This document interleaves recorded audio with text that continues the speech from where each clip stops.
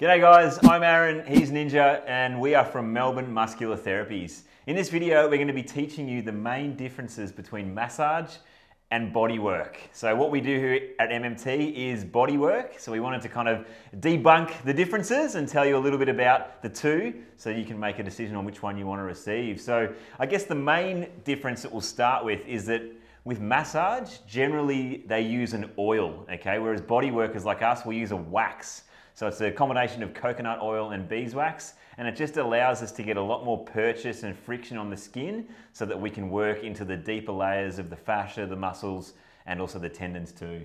Yeah, so with massage, generally it's more about being in the moment, the sensations you're feeling, whereas with body work, the intention is quite different because we're thinking of the longer term thing. We want to make changes that are more permanent, and so we've got a different intention. So we're going to go in a lot slower, more deliberate, and we're kind of searching for the origins of pain, origins of the blocks, origins of wherever you're stuck, That's it. things like that. So working on different structures as well, isn't it? Not just the belly of the muscle. What you said about massage, you can see it as drawing a line in sand. You know, it might stay there for a little bit, but it might go away. But what we're doing is we're trying to sculpt things, you know, make things permanent.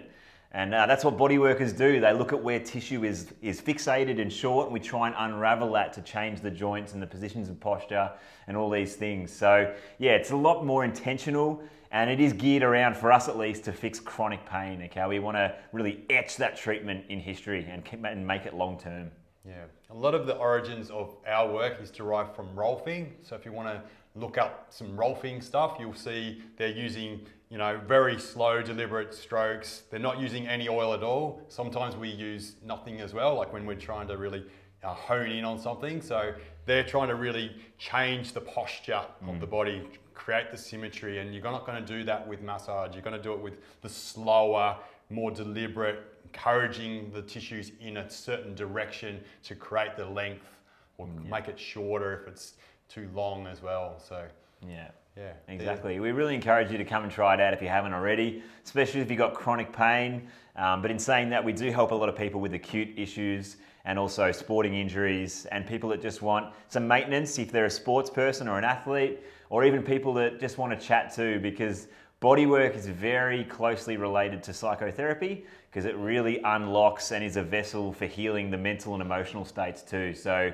yeah, all our practitioners here, we really train them on counselling, and because a lot of things can come up in sessions, and we really foster that, and we want that to happen too, because we don't only want to fix the physical body, but we really want to help unblock some mental, conceptual and psychological things that people might be carrying too. So yeah, hopefully that debunked the stuff between massage and bodywork, and we really encourage you to book in and try it out.